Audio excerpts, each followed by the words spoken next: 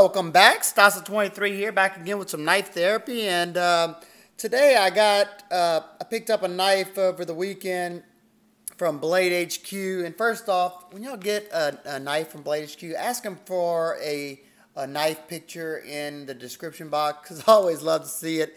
I just never remember to show it. There you go. It's awesome. Definitely put a smile on my face. And the knife that I picked up is a budget offering that I was I want to check out for you guys, so I could try to find. I always try to find budget offerings to bring to my viewers, good quality ones. And today's knife is made by StatGear, and it's called the Ausus. This is the box it comes in. And Ausus, it's a Latin verb, means to dare, have courage to go, have courage to do. Act boldly, venture, and risk. Intend, be prepared. And there's some stats, some pause and read. Made in China. There you go. And it also has like the nice foam cutout. So this knife came in right at $50 at Blade HQ, like I said. And I would say it's geared to, to be in a hard use work knife. But we'll talk about some things why I'm not too sure if it would be the best for that in my eyes. So what do we have here? We have just your classic drop point blade, flat saber ground blade. You have your StatGear logo on this side and your steel designation, which is D2 tool steel on this side. You have two oversized thumb studs on both sides, so you can use it left or right-handed. Oh, I just slipped. That was my bad. And you can do it left-handed as well. There you go. Then coming back, you have basically a square design. You know, no nonsense. You have some nice brown canvas micarta, and I'm going to be honest, that's what really drew me to this knife and the price tag. I love me some micarta. I'm definitely a sucker for micarta. Just love the tactile feeling of it when it's dry or wet. It always gives a good grip. Going in the hardware, just standard hardware. You have a stainless steel liner lock. You have a stainless steel bent deep carry pocket clip that is tip up left or right hand carry.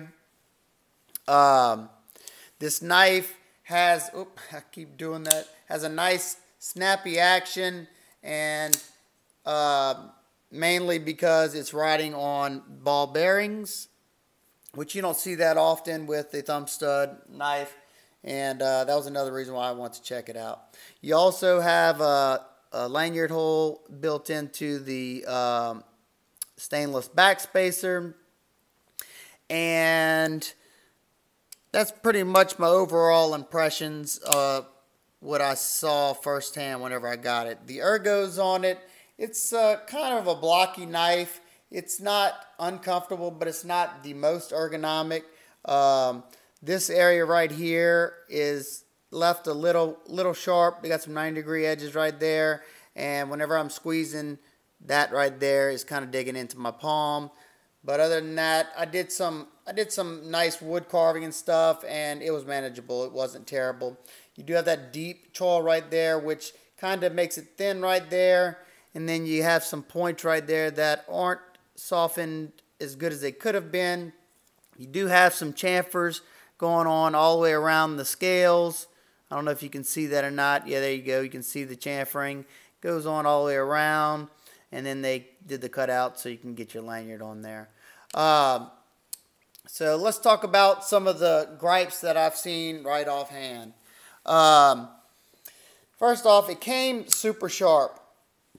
And after breaking down 2 boxes, and I cut up some just nylon rope, nothing crazy, and a little bit of this seatbelt type banding, not super thick, but you know, I like doing that. And after that, I tested the sharpness. Let's see if I can get a piece of paper. I tested the sharpness, and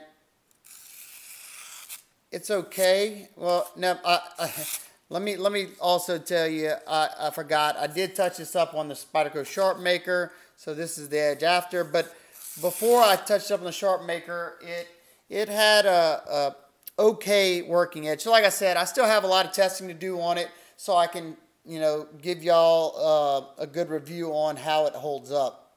So y'all just have to wait for the full review on that.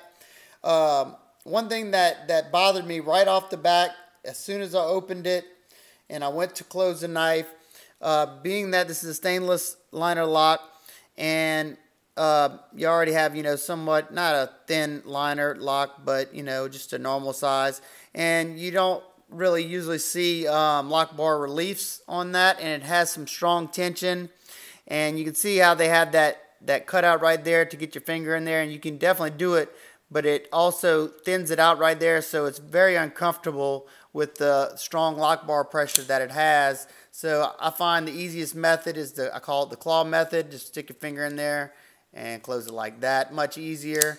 You can spidey flick it, but that's a pretty big complaint for me with my hands, like the way they are.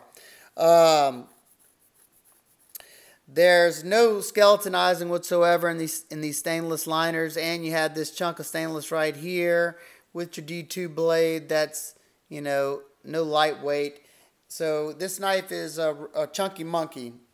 We're going to do a few size comparisons, and I'm going to show, you know, some of his direct competitors. And this guy comes in at 5.55 ounces, which you feel, especially back heavy in this area. The back of this choils the balance point on this knife, as you can see.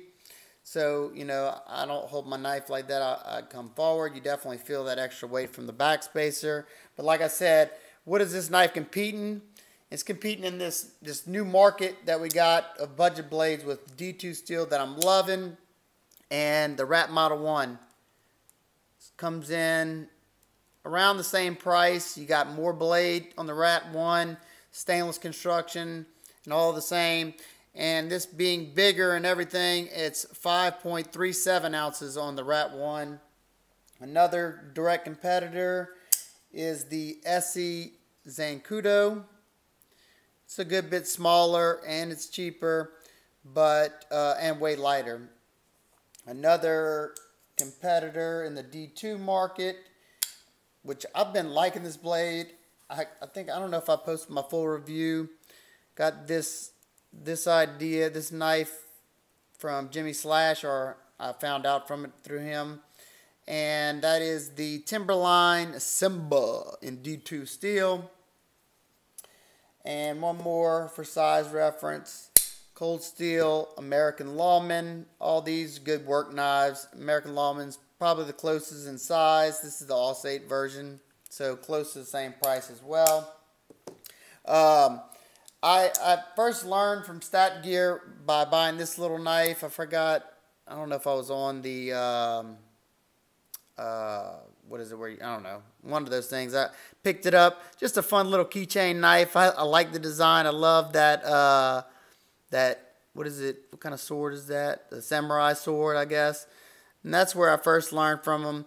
But another issue that I learned from this knife, and I was hoping that it wouldn't be like that on this knife, is I don't know what kind of thread locker compound they use. Let me take this little guy out. On the pivot, I don't know if they use JB Weld on the pivot. I've never had an issue with any other pivots besides these two after using a hair dryer. And if the hair dryer didn't work, I used my soldering iron. And I did a double combo. After I couldn't get it with the hair dryer, I put the hair dryer on it and I put the soldering iron on it as I was heating it up. And I did it for a good long while, and that pivot would not budge. I don't know I don't know what they do. If you have this knife right here and you were able to get the pivot loose, let me know how you did it. But that's very, very ugly to me, because this knife has bearings, and you will at some point want to be able to clean this knife out. And there was some gunk in there. I had to do some, maintenance without taking it apart, but I can't stand not being able to take my knife apart and service it myself. Now the crappy thing is these two right here, didn't have, if they had any thread locker, it's not permanent for sure because I can easily adjust these. But this one, no go. I don't know if I stripped it out yet, but darn close. I thought about making it a slot, but I don't want to mess it up because I may give this one away in a future giveaway or something if it's a sound and sturdy knife. So that's my first impressions on the StatGear Ausus. Not a terrible knife, but I would definitely hold off on purchasing it, especially, like I said, with all the great options you have these days. You know, I've tested that one thoroughly. I've tested this one thoroughly. Tested this guy thoroughly. And, you know, their steels all are a little bit different, but they hold up well. And, you know, I can speak for these. Now, this one, after some testing, if it, you know, I'm going to put a new edge on it. It may have had a burr on it, and it might have knocked the burr off and caused it to go dull. I don't know. But after I put a new edge on it, put it through some testing, carry it for a few weeks, then I'll give you all my final therapy session, and we'll see what my final thoughts are. So I hope everybody's having an absolute wonderful day. If you like this video, please give it a big thumbs up. Share it with all your friends in your social networks. And if you're not subscribed yet, what are you waiting on? Hit that subscribe button right now. Hit it, hit it, hit it. Next milestone I get to, we're going to have another cool giveaway. So if you don't want to miss any of the giveaways or any of the content on the channel, hit that subscribe button. Also hit that bell button by the subscribe button so you won't miss any of my videos. Hope everybody's doing great. Have a good one. Peace.